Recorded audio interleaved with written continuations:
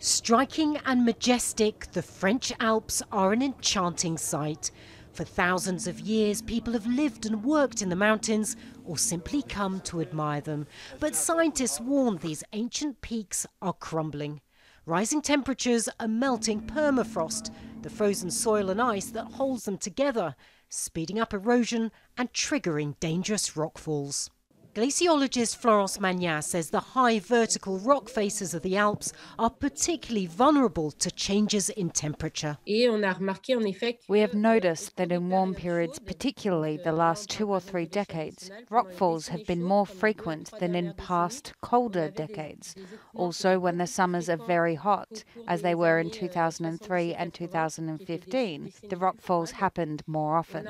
Glaciers are also melting faster than before. There are 4,000 in the Alps chain that span 7 countries. Scientists say half will have disappeared by 2050. Climate change is also transforming low-altitude mountains like those in the Vosges region in eastern France. It still snows here every winter in Ventron. The problem is the snowfall has become less reliable, the ski season much shorter. So that's why the operator this year has decided to close the resort.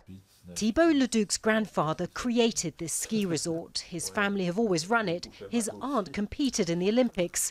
Shutting the resort down wasn't an easy decision, but he says he had no choice.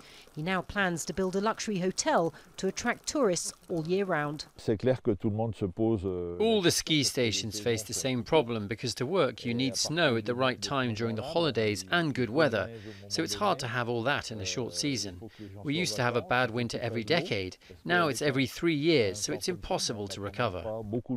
Rising temperatures have forced dozens of ski resorts to close in France in recent years. Scientists warned that unless more is done to stop climate change, snow-capped mountains and glistening glaciers may one day become things of the past. Natacha Butler, Al Jazeera, Ventron, Les Vosges.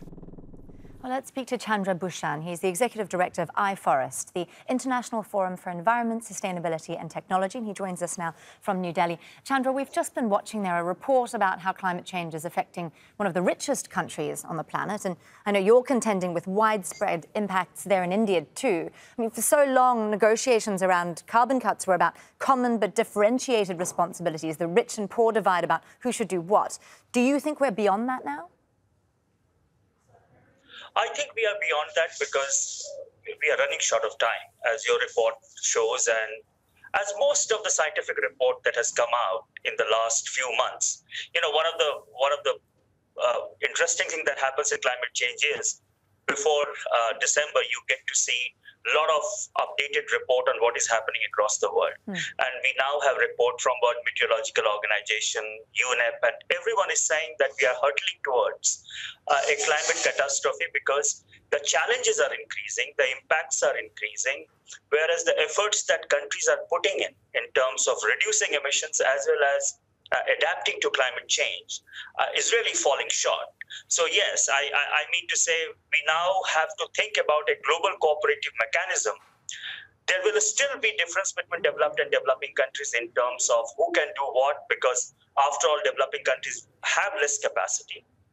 But that division that has actually made negotiations very difficult and ambition difficult to increase the ambition, we will now have to get past it and start talking about how do we help each other, how do we build a global cooperative mechanism to get the work done. After all, you know, it is about lives of people that we are talking about. You mentioned some of the forecasts there. I see Climate Tracker now has the planet on course for a 2.1 degree rise by 2100, and I know you personally estimate that at being closer to 3.2 degrees, given the current investments in fossil fuels. I mean, these are hugely devastating scenarios. Can you paint a picture for us as to what that would look like?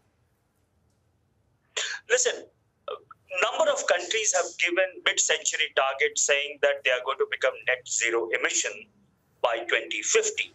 Now, number of researchers are projecting 2.1 degree and 2.2 degree based on 2050 target.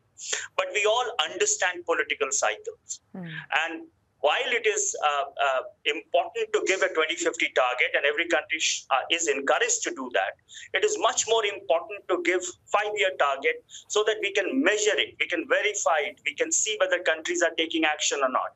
And therefore, I think this message that is going out is that we are on track to 2.1 actually is quite damaging. I think we will have to give this message with a lot of disclaimers. The fact is, the current targets that countries have put on the table is for 3.2C.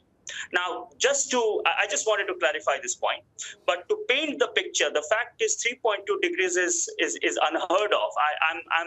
It's very difficult for a scientist to actually project a world how it is going to impact people at 3.2 degrees. Because even models, we can give you a broader picture of what is going to happen. But at the end of the day, there are communities who are going to be devastated at 3.2 degrees. You're talking about Alps. In India, we have Sundarbans, which is going to be devastated. We have alpine meadows. We have grasslands. We have such, vulnerable ecosystems, and communities dependent on those ecosystems. They are going to be devastated at even 1.5 degrees, leave 3.2 degrees. So we are, as I started by saying, we are dealing with people. I think in this entire scientific debate, we miss that picture of the most vulnerable community, which is already suffering and is going to be devastated. Well, you mentioned the politics around these negotiations, and it's really always felt like climate negotiations have been situated within economics, potentially, rather than a sense of moral collective action. But it does seem that we are seeing this growing awareness that a shift towards a green economy actually makes more financial sense. Do you think that that could actually be what saves us, the fact that it would actually make people more money to do that? See, I think the point that you made about green economy is probably the only saving silver lining that I see right now, in a way that renewables are becoming real. Electric vehicle is going to become much more cost competitive in next few years. Electric cooking. Fossil fuel. The trend that we are following right now on clean energy and clean technology. If we all work together collectively, we can make fossil fuel history in next 10 to 15 years. I'm saying this because in India, for example, today, solar power is 40% cheaper than coal power. A new solar plant will come at half the cost of a coal plant. Now, these are dramatic changes that has happened in last 5 years since we have signed the Paris Agreement. Now, countries need to recognize that there is a stock of fossil fuel infrastructure that we have. In fact, the difficulty today is not in building clean infrastructure, but how do we get rid of the old infrastructure that we have? And therefore, on one hand, countries will have to work on building new clean infrastructure and green infrastructure, and which is, as you rightly said, is profitable. But we also have to start talking about closing down old infrastructure. And that's where the transition has to be also just, because, for example, coal communities will suffer, and we don't want them to suffer as well. And we will have to think about how do we transition coal plant and coal mining areas. Those are the things that the world will also have to do. So on one hand, we will have to do energy transition. On the other hand, we will also have to work on just transition of communities which is going to suffer. Of course. Chandra BHUSHAN there from IFOREST, reminding us of the need for urgent action there. Thanks for being with us on Al Jazeera, Chandra. Great to hear from you. Thank you. Thank you very much.